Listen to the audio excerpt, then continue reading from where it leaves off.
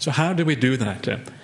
And the way we do this is by changing our perception of the world around us, of the people around us, and also of ourselves.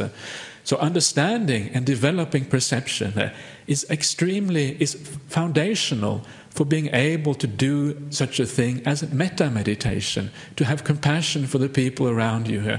You can only have that compassion if you first of all develop perceptions. So how do we do this? How do we develop these perceptions? Now the first thing, if you're going to have compassion and metta for the people around you, is to overcome anger, negativity, and irritation. And I just want to explain briefly just a few strategies on how to do this, how to overcome irritation, anger, negativity in life, because this is very, very important. But again, I want to say that if you're going to do this, you have to stick at it. You have to try it, develop it again and again and again over a long period of time, and only then does it start to bite. This is the unfortunate thing about spiritual practice. It's not a magic pill you can just take and it's all done. You have to actually apply yourself, and you have to apply yourself regularly over time, month after month, year after year, and that is when the results really start to come. So take anger, take irritation with people around us. Now this is something everybody has to experience. It's impossible to have a life where we never get irritated by anybody. This is the nature of being in existence, or having a life, that we sometimes get irritated. So what can we do? Now the first strategy that I like to do, and remember that this is a strategy in developing our perceptions, in changing our perception of things.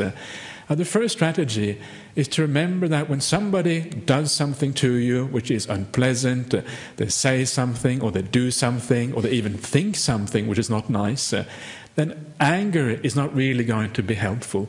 Remember that it is not a personal issue when do something bad towards you. It's never personal.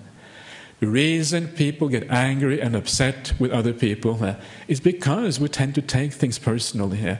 We have a feeling that, in a sense, that it is this person against us.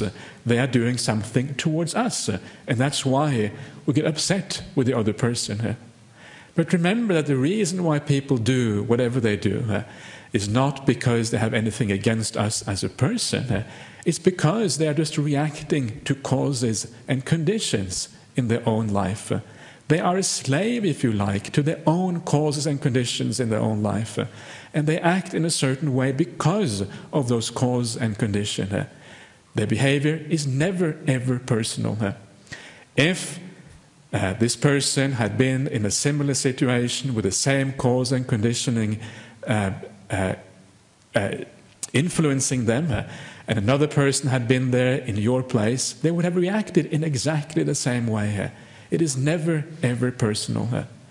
And when you look at it that way, when you change the perception of what the person does away from being something personal between you and them, and it's just the person reacting to their own causes and conditions, you realize that anger is absolutely, completely not only unnecessary, but is counterproductive. It has no place in that kind of situation.